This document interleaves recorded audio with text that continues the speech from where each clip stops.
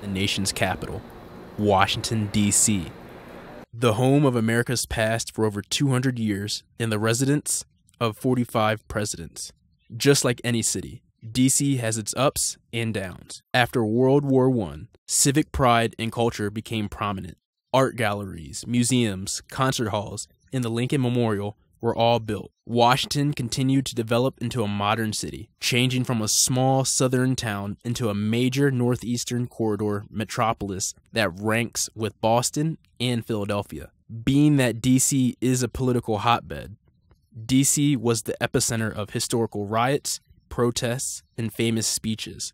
The Vietnam War Riots, Million Man March, and Martin Luther King's I Have a Dream speech. While Washington is supposed to symbolize progress, unity, and freedom, it remains a somewhat racially and economically divided city. Most European Americans live in Northwest D.C., while Southeast D.C. chiefly consists of a poor African American population, with more than half of the city's inhabitants being African American.